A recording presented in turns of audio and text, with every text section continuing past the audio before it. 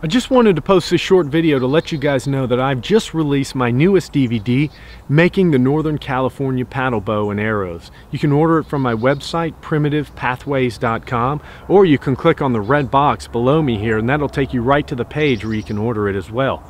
Now what's cool about this video is I actually flew out to Oregon and met up with my good friend Steve Allely, who is a master primitive archer and a world-renowned authority on these weapons. He's been studying them for well over 30 years.